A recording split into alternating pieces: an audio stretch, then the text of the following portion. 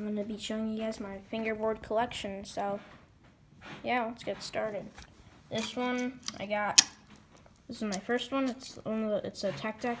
It's those like old ones that are like skinnier and have like no shape whatsoever. Pretty bad. They just kind of like, their graphics are pretty sick.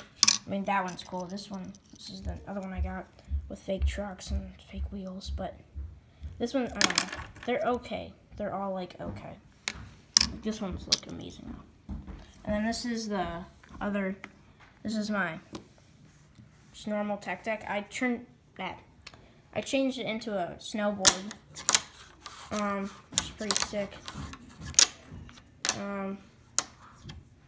Mainly because I don't really have any trucks to put on it. Then I also have this P-Rep board, which is, it's okay. I mean, I had a bunch of problems with the trucks. It's 30 millimeter.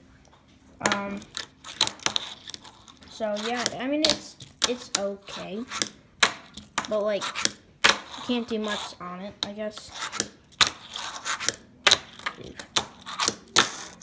I don't know.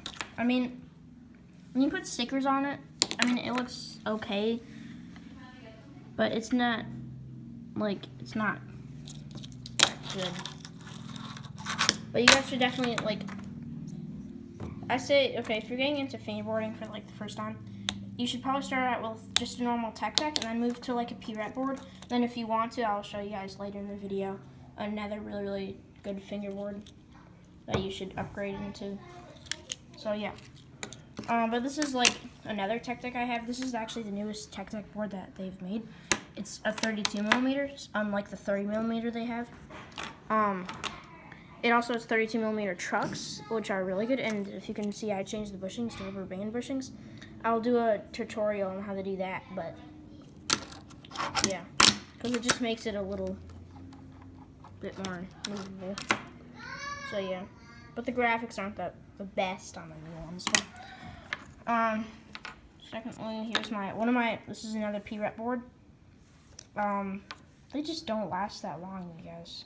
The trucks usually like are messed up, and then that's how I snapped. And they gave me like a broken truck, and I tried screwing it on super tightly. Ended up snapping it. So yeah, I mean, it's a good. I even have a grip gap. This was a 34 millimeter, which is my personal preference. 34 or 33 is pretty good. And then I got this longboard, which I traded for. I traded a fingerboard that looks similar to this, but it was a 30 millimeter, and it also had Tech Deck trucks on it, which I wish I could keep those trucks because I'm in desperate need of trucks. But yeah, so yeah, that's for the longboard. I know they're actually kind of worth something. Then I also have this. I'll show you guys what this is. This is it's like a snowboard, I guess. I made a snowboard like ramp with my friend. And yeah, so I'll do a little video on that because it's pretty sick. But yeah, you can just kind of do like cool stuff on this. Like, oh, dude, yeah. And it's just Velcro, so I mean, like, it's not coming off, but yeah, it's just not the best. This is my favorite fingerboard so far I have. It's, okay, if you guys can tell, the plies are amazing. I think it might be a 34 or 33, I actually don't know. I just know it's really short, and I love really short since, I mean, I don't have the biggest hands.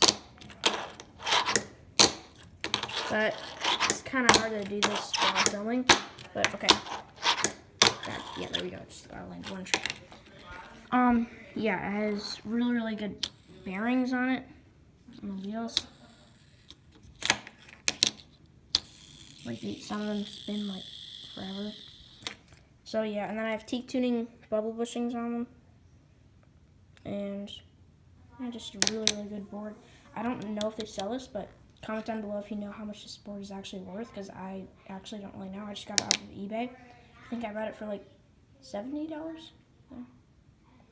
It sounds like a lot of money for a fingerboard, but when like you're really into it and you love doing it, then you're gonna spend that much money.